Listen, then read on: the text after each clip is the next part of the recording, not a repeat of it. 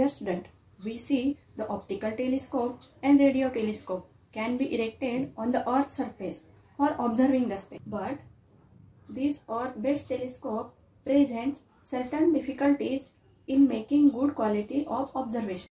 The visible light coming from a heavenly body has to pass through the Earth's atmosphere to reach the Earth's surface.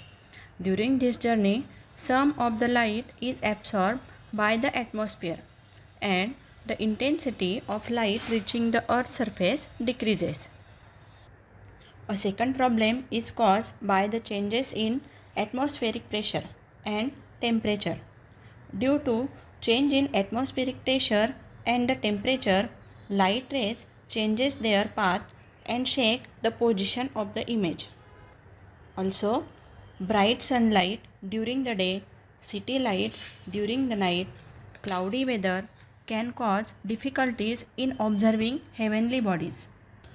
To reduce these problems, optical telescopes are situated on the top of the mountains. However, if we want to get rid of all the above problems completely, we should place the telescope above the Earth atmosphere in space itself. And scientists have turned this idea into reality.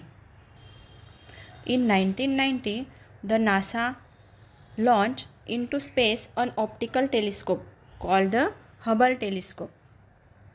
This telescope is still working and has helped to make important discoveries. Also, in 1999, the NASA launched an X-ray telescope named Chandra in space to study X-rays coming from heavenly objects.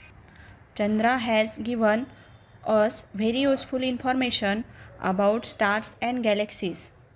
The telescope is named after the famous Indian scientist Subramaniam Chandrasekhar.